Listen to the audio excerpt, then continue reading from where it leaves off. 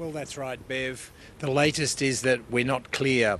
The US Secretary of State, Antony Blinken, has been travelling around the Arab world to places like Qatar, trying to engineer a humanitarian sort of corridor there through the Rafah crossing into Egypt at the southern end of the Gaza Strip.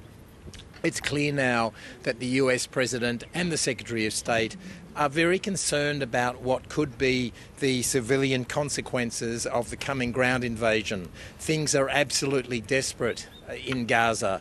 The Gazan medics the rescue services have just said that, put out a statement saying that there are hundreds of people buried under the rubble who are still alive, but they believe they now can no longer try to rescue them. They don't have the resources, and I think they're also worried about their own safety, because this is Gaza City, which is going to be a target of the Israelis. So a very grim statement that they're going to leave those people under the rubble to die, hundreds of them. 6,000 bombs, of course, have dropped there at least in the last 8 days. Water's been cut off, food, medicines, the Israelis have cut off all of that. So things are very desperate there. So I think Antony Blinken is very concerned now that America could have on its hands massive civilian casualties in the Gaza Strip. Yes. And, you know, to your point, even if this border was opened, Egypt is saying only dual nationals will be allowed out. There's no guarantee aid is going to be allowed in. 1 million Gazans are already displaced. It's hard to know how this a ground offensive into Gaza is just going to magnify this absolute catastrophe.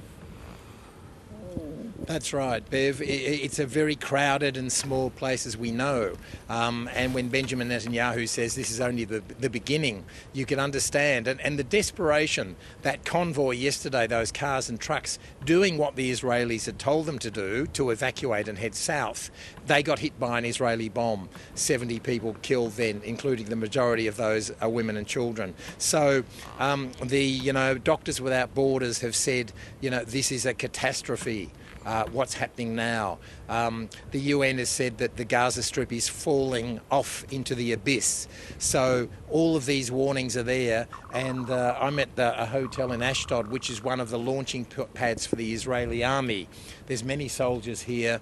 A lot of them headed off last night, I think, to the front line, which is the Ashkelon is that way and the Gaza Strip's over there. There's a couple of soldiers and people who are still here, as you can see behind me, but many of them headed off last night, and the weather has not suited a ground invasion. It hasn't. The Israelis want to run a lot of it by drone, and so the weather we've had has been really sort of strange and foggy and rainy, which doesn't suit sort of drone reconnaissance. Yeah. Antony Blinken is still in the region. He's back in Tel Aviv today. What is he trying to do with these meetings? Is he trying to delay this ground offensive, or is he still trying to push for some sort of diplomatic outcome, which we know the Israelis have said a firm no to? Well, Bev, I think what he wants to do is he wants to be able to announce that there will be a way of people getting out. There will be, for dual nationals, for American citizens at least in the Gaza Strip, and some sort of aid or emergency relief coming in.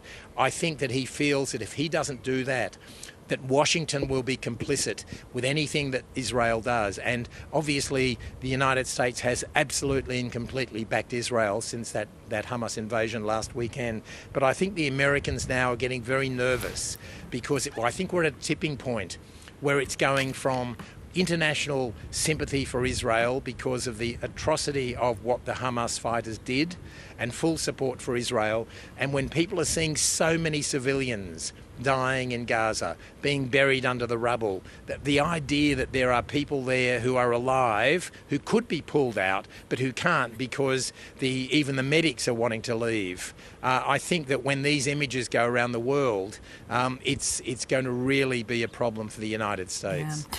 What obligation is there on the Arab side to also try and alleviate this position? We know Egypt doesn't want a flood of humanity coming into the country because it may be left with the problem itself. That's right. Egypt doesn't want to inherit this problem suddenly. They don't want to have 1 million or 2 million people coming in from the Gaza Strip. The Gaza Strip's long been a problem for Egypt as well, because they've seen it as a breeding ground of Islamic fundamentalists, of Hamas. In Egypt, of course, the al-Sisi sort of military government, or he's an ex-military leader, they have had their own battles with the Muslim Brotherhood, who are aligned with Hamas. So they don't want to have to solve this problem. So the Arab world is now trying to work out, what do we do? If the Israelis go in and essentially occupy it, do they then try to get a sort of a UN-brokered temporary administration in there? Does it then become a bit like Baghdad, which sort of becomes unwieldy and ungovernable, and we then go into 10 or 20 years of insurgencies like we've had in Baghdad or in Kabul? So it's a real problem. What do the Israelis want if they do get into Gaza City and take it? What happens then?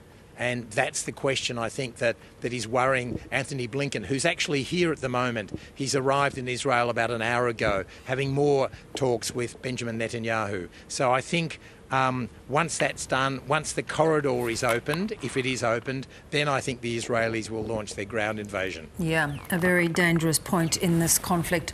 Thanks, John. Appreciate it as always. Thank you.